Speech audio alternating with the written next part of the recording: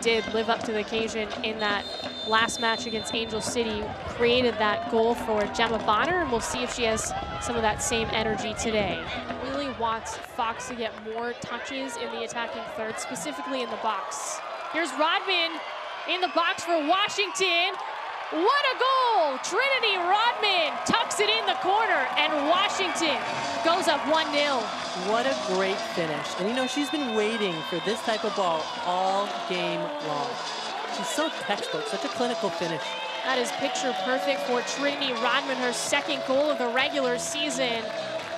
And that's exactly what Washington had been waiting on. Migalski to Hatch, soaring through the air, blocked by Lund, but the second chance finish.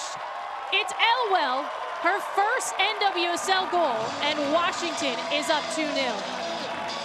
What a great follow-up here, too. And don't forget this service in. And this is the difference between Louisville and Spirit.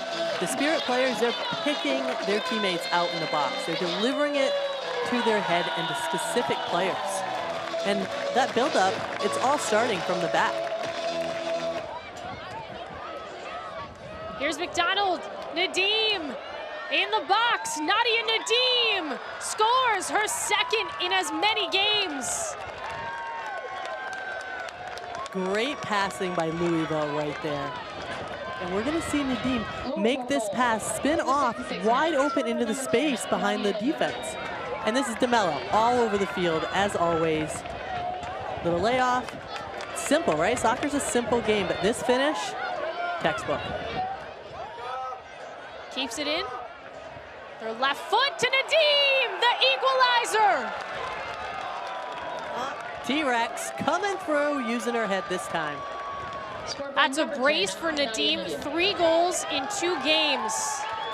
And another assist from McDonald. These two have great chemistry. They really do. We talk about how McDonald is not only a great scorer, and how well she sees the field and the assist she gets. I mean, what a perfect ball, but credit Nadim. I mean, just going up as high as she can jump and basically just deflecting it right past Kinsbury.